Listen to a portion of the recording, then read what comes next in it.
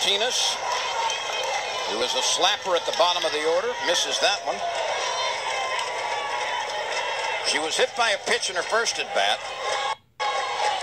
and was thrown out by Jaquish on a bunt last time. This time she takes a full swing and rams it past Surratt for a base hit. Martinez is good at the bottom of the order. She's batting .328.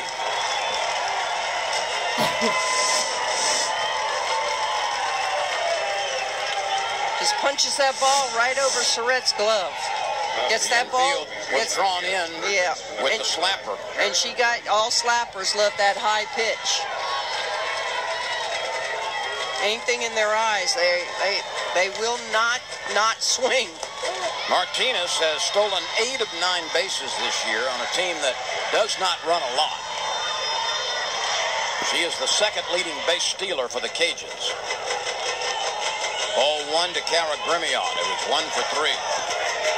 She got that productive 5th inning started with a base hit and later scored on a Haley Hayden RBI, and then 3 more scored on the DJ Sanders 3-run home run. The 1-1. Surratt picks it up, goes to Quinn, who drops the ball at second base. Quinn had to lean and take a knee-high throw, kind of stretched out toward left field, and the ball popped out of her glove. Surratt makes a nice stab here on a worm burner. Little low, but, you know, it'll be interesting to see who they put this error on, because I just think Constance Quinn is a good enough athlete to catch that ball. But I'm wrong.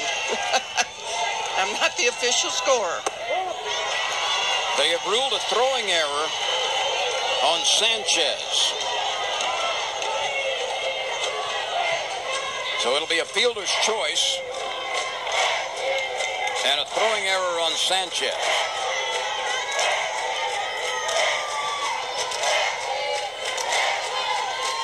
Here's Creighton, who is 1 for 3. She has struck out twice and singled. There's the slow breaking pitch again. Tigers now have 3 errors in this game, and they have been costly. All 3 have been on very tough chances, however. But nonetheless, they have resulted in opportunities for the Cajuns. 1-1. Bang down to Sanchez. Oh, Maya Shamaya. She makes the play at third. Sanchez had the presence of mind to find that ball, burrowing for it like a gopher, and then makes the diving play back at third. Whoa, that's close. Very close. But what a play by Sanchez. She has been blistered the last 2 batters. Karina might want to come out here and talk to Waljasper, because Cajuns seem to be finding the key here to Waljasper. Here's Haley Hayden, who's 2 for 3 with an RBI and a run scored. Constance Quinn is under this pop-up, and that's the 3rd out. So the Cajuns threaten in the 6th, but they leave 2 aboard. The bottom of the 6th inning is straight ahead on ESPN 3. ULL 4, LSU 2. Kelli Martinez, the outfielder for the Ragin Cajun, she was called out on a very close play as Amber Surratt makes this pickup. Watch how close this is with Surratt diving to the bag. Who gets there first?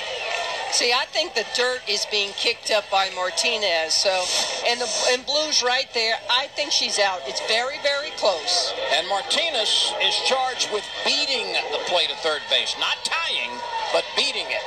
If she's not the fastest Cajun on the team, I want to know who is, because she can run. LSU has 6 outs left to erase a 2-0